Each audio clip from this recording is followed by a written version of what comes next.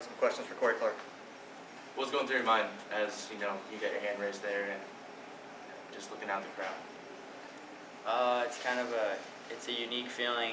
It's almost like all the work and stuff that I've been putting in throughout the year you start to feel it pay off.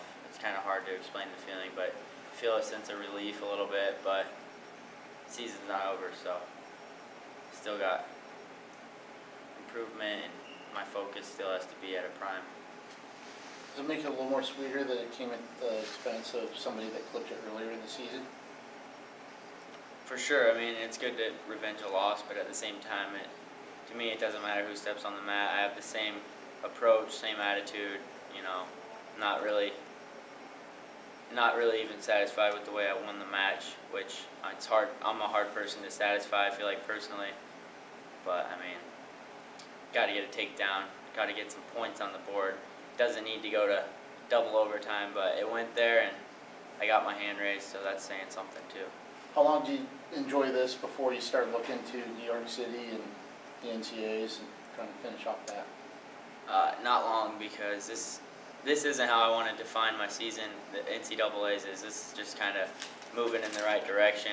You know, it's easier to move forward with a Big Ten championship than a second, third, fourth, or whatever at Big Tens. It's just easier to move forward knowing you're closer, you're in the right spot, you know. So it's easier, but at the same time, I mean, I got to move forward right away. Tomorrow's a day to work towards Madison Square Garden or New York.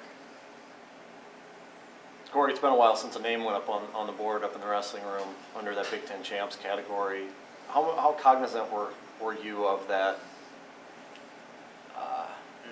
Not really. I mean, I know Ramos the last one.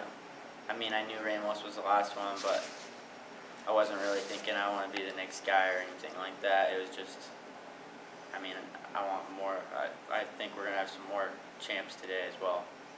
So, I mean, there's going to be some more names on that board if you ask me. Anything else? Thank you, everyone. Thank you, Cory.